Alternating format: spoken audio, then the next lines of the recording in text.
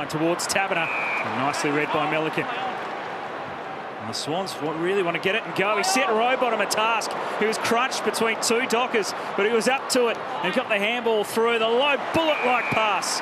And the Swans are going to get the shot at goal. Tom McCartin to take the shot. I mean, accurate in front of goal this season.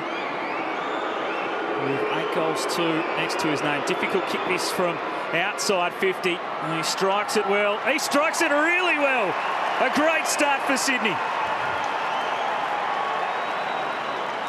It's an absolutely exceptional kick from McCartin.